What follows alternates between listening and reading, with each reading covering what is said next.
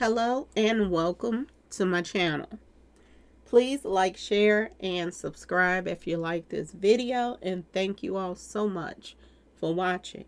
Thank you to my day ones, twos, and threes. Thank you to all my new subscribers that's coming in. That means well. Thank you so very much. I appreciate you all, and welcome.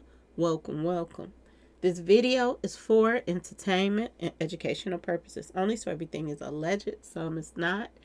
And the Fair Act use is in my description box, y'all. So, let's get to it, y'all. Let's get to it. First, I want to say happy Monday. I hope everybody is having a wonderful day. Please stay safe and all that good stuff. Please stay aware of your surroundings. And please, y'all, watch the company that you keep, because it just may save your life or keep you out of trouble. Okay, y'all? So, let's get to it, y'all. Let's get to it. So, I had to take a break from Puffy for a little while, y'all. I just have to be completely honest. I had to take a little break from all the stories that was coming out about P. Diddy and what he was doing to people and this and that and this. A lot of stuff just got really just ridiculous and just nasty, sick stuff that I had to just take a break from it, okay? So reports are coming in today that another lawsuit went in. A couple more lawsuits went in today on him. And my understanding, I think they're saying it's about up to 200 people now that has, came forward to say that he did something to them, in the past or recently, ain't no telling. Okay, y'all? But the newest one that went in today, y'all, was even more sickening than the others. Okay? If this is true, what this person is saying,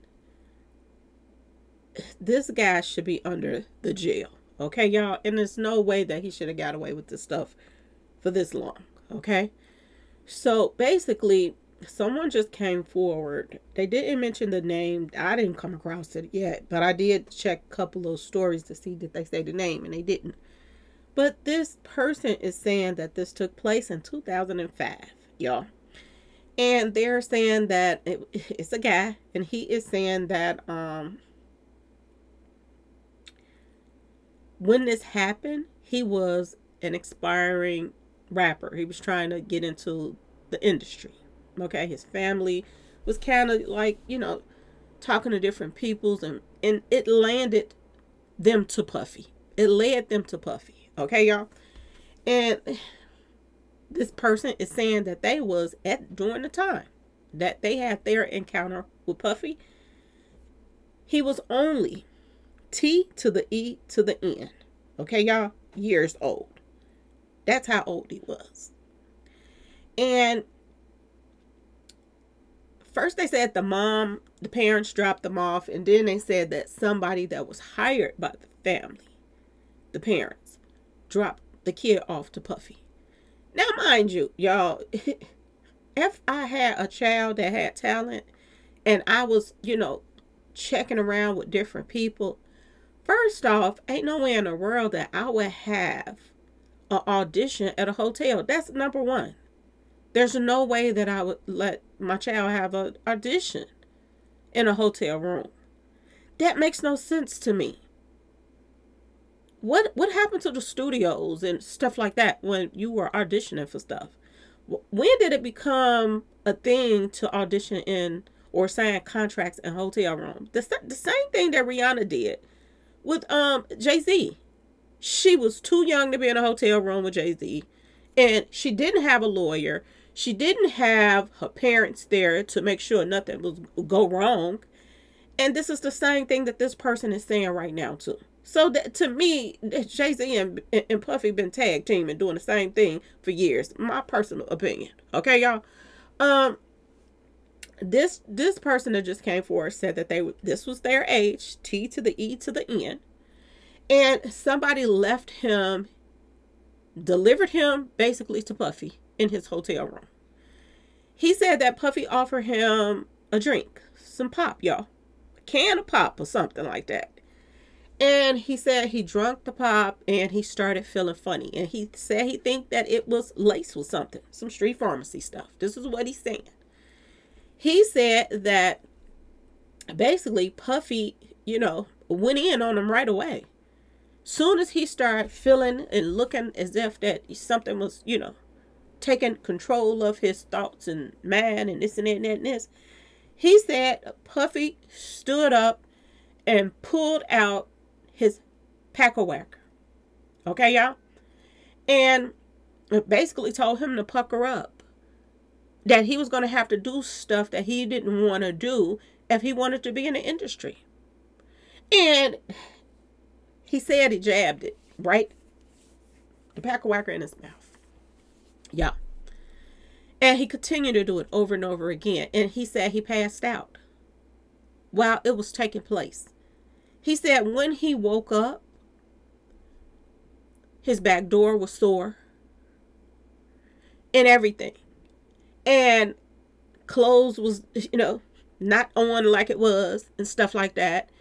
And he was basically delivered back to his people as if nothing happened, y'all. For the love of me, I do not understand the parents. Everybody want to blame Puffy for this and that and this, and everybody coming forth and this and that and this. But this would have never took place if they were being a parent. Who does this, y'all? They practically put them in a gift box with a bow on it and delivered them to him. Who does that? I just don't understand it. When did it come to a point where your parents is not there when you are going to discuss your child's future as an artist? When did it come to a hotel room being the office? Like, I don't understand this. All of that was red flags to me from the start. It didn't make any sense. And I don't understand how in the world can people, save face and pop out now and say, oh, he did this, and you don't take no accountability for it at all. It makes no sense.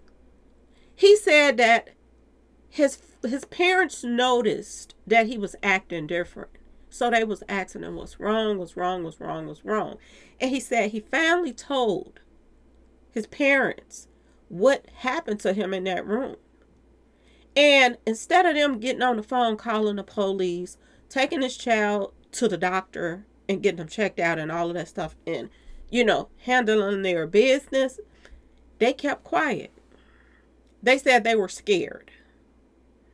Now, the thing that gets me with that I'm scared thing, if you knew what Puffy was about in the first place, why would you even leave your child with him? That's number one. You had to know that there were rumors going around or something for, that people that had to tell on him, that things happen. You had to know something for you to be scared in the first place. That this wasn't the person that you shouldn't have even been trying to talk to for to help your child's career. Was they smoking their kneecaps off too? Did they get paid off? I'm wondering now. Now that he's grown, he's coming forth and saying what happened, but his parents didn't do a thing. He said he ended up having a lot of issues mentally and all the kind of stuff. He ended up not being able to go to school. He ended up being put on homeschooling and all kind of stuff after this happened to him, because he said that he went through a lot of phases after that. And I'm sure he did. The fact that you watching the man on TV, study getting awards after awards, being praised by these award shows and commercials and signing new artists and all kind of stuff. And he did this to you and your parents didn't say nothing. And I'm wondering now, did the parents get paid to be quiet? Because everybody else got paid to be quiet. While their, loved one was getting, used and abused by this man. So it makes me wonder now, that this T to the year-old parents get paid off too to be quiet? Because a real parent wouldn't have been quiet, y'all. A real parent wouldn't have been scared to take this man to court and get justice for their child. Who sits back and be quiet like that? Like, I just don't get it, y'all. The parents, they should be charged.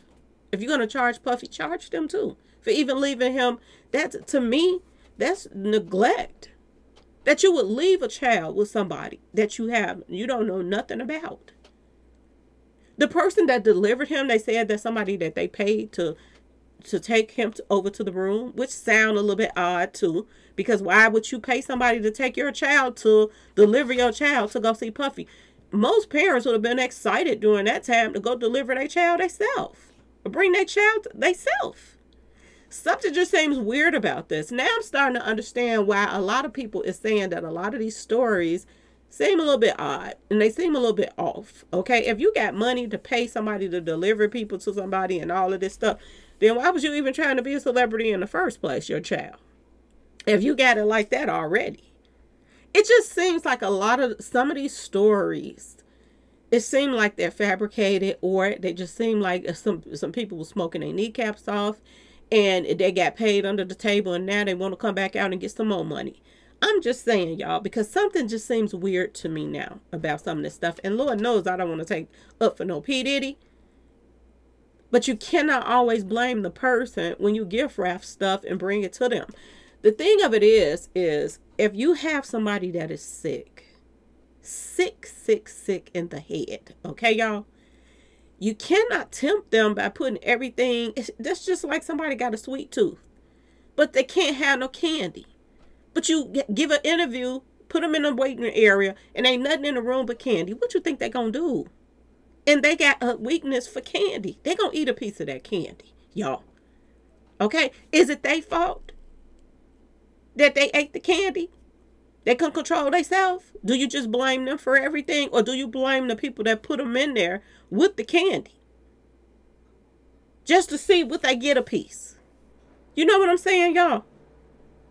If somebody got a foot fetish and they in a room with everybody with their shoes off just dangling their toes around, everybody, that person gonna get to sweating and looking around, licking their lips like, oh Lord.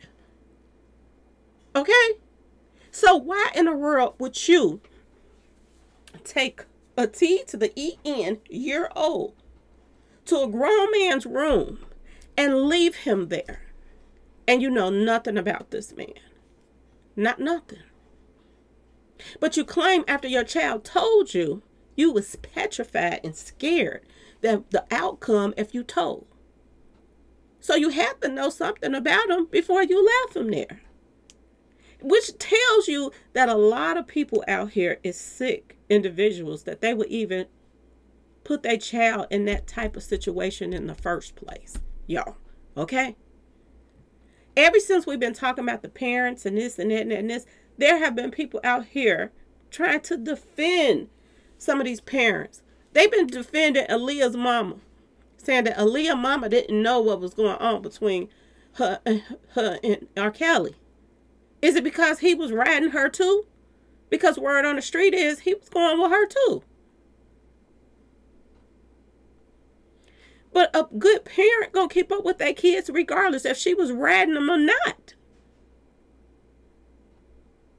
She still would have been keeping up with where her daughter was, what her daughter was doing and everything. We see now that Aaliyah was all over the place, y'all. At all of these nasty guys' parties, all of them. She was with each and last one of them. Laying there right to slap dab in the middle of the bed. Y'all see that big white bed in the backyard. Aaliyah right there in the middle. Just enjoying herself like, who's next? Okay? She was with the worst of these guys out here. And she stayed around these guys constantly. And they want to defend Aaliyah's mama. Are you serious?